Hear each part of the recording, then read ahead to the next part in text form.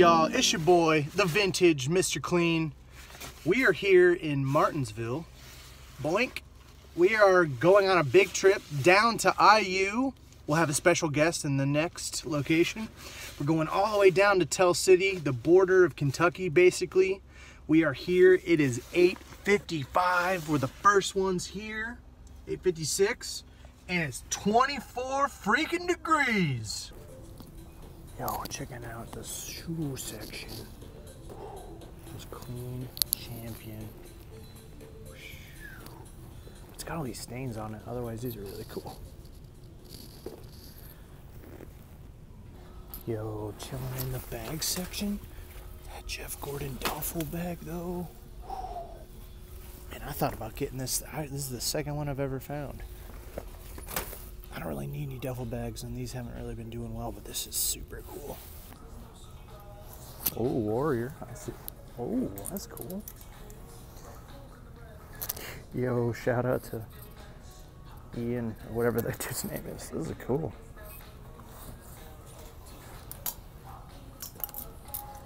Who does this fit? What the? Oh, the turtleneck, yo.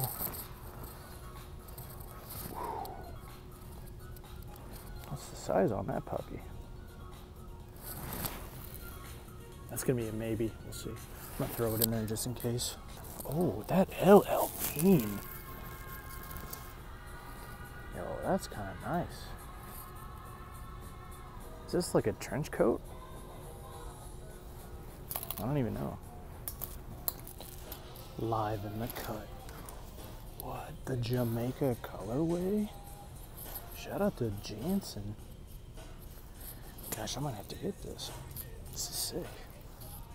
Black, green, red. Alright, so first up on the not cop list is the Doug piece. If this was vintage, I would definitely get it, but it's newer. I still shout out to Doug. Best shows. Boondock Saints. This is kind of a cult classic, but this shirt specifically is from the late 2000s, so it's not going to do very well.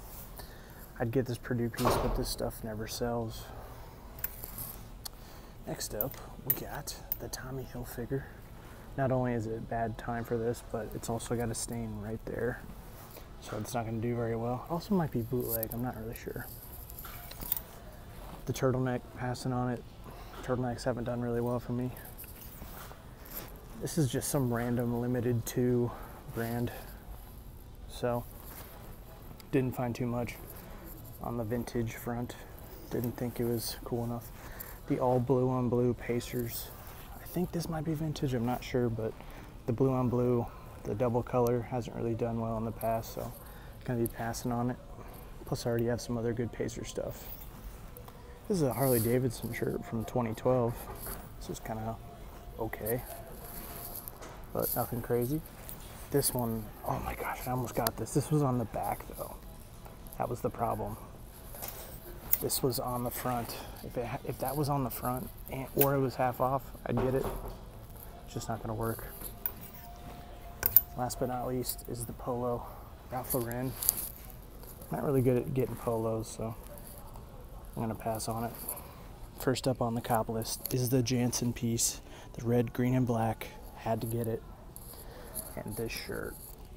Oh man, this is so sick. This is from 1991. Man, so sick. What's up, girl? What size is this?